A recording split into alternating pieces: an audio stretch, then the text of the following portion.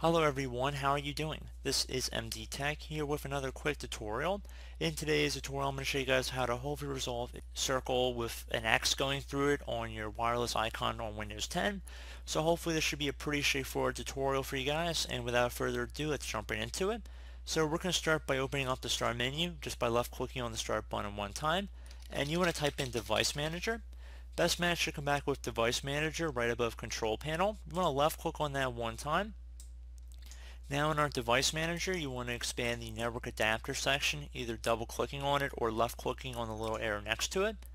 Now for the network adapter listed under here, you want to right click on it, left click on enable device. So if it's currently disabled, there will be an option here to enable the device. So once you've enabled it, hopefully the red X is gone now down in the bottom system tray icon. So if that did not resolve the issue, I would recommend restarting your computer. Try and reopen your web browser, see if you're able to access the website you were having issues with beforehand. And if that still didn't work, I'd recommend opening up the Start menu, type in CMD.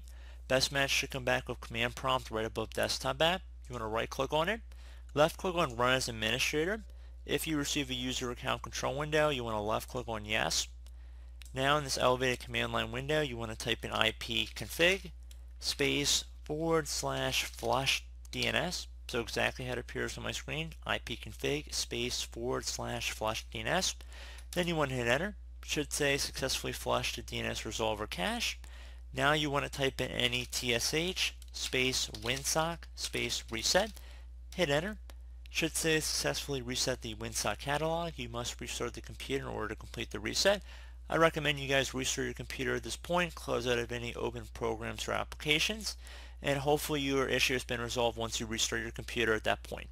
So I do hope this tutorial was able to help you guys out, and as always, thank you for watching, and I do look forward to catching you all in the next tutorial.